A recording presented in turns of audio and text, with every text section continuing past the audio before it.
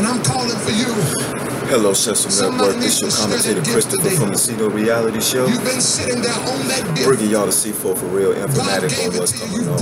This is Spirituality 2017, and we got the full gospel message of what's going on. We're going to talk about devotional scriptures, how one must stand firm into the faith and use the gift, that's the talents, according to God's holy Bible and holy word.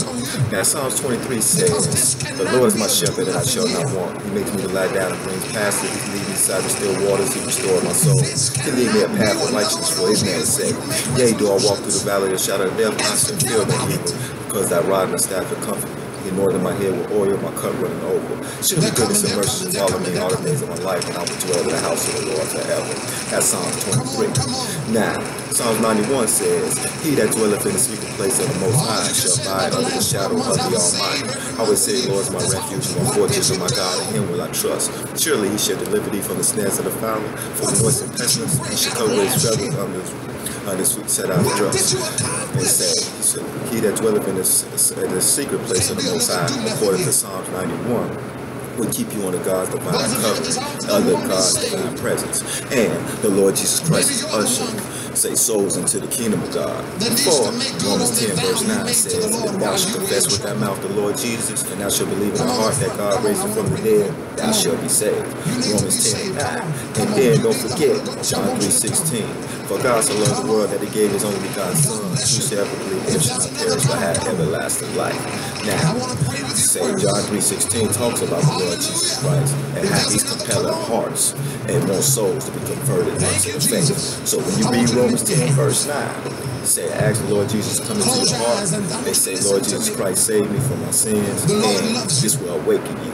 Say so. Receive heaven's redemption so you can be marked with the seals of the Lord Jesus Christ. Now, I want to thank God for the platform, for it's the power of the cross. It said, whoever spirit that confess that the Lord Jesus Christ is coming in the flesh is of God. For it's the Spirit of God that bears witness. For to be a believer in the Lord Jesus Christ, one must say, one must come into the sanctity of knowing what the Lord Jesus Christ has for your divine calling, so you can receive revelations for your divine purpose for your life.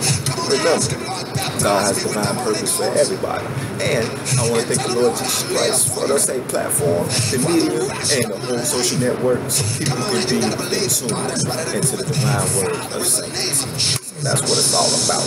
So it's bring glory to the one true and living God, and we're going to look up with Psalms 1.